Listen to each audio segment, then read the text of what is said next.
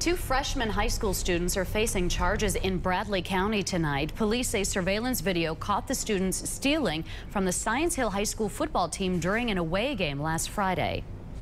Sad to say, we've all got knuckleheads that get into stuff, and what it does do, it causes them, I'm sure they're looking at their security procedures. How do you secure visiting team dressing rooms and even your own spot? Items taken from the team members included clothes, money, wallets, and headphones. Most of the items have since been returned. The students will appear in court on Thursday.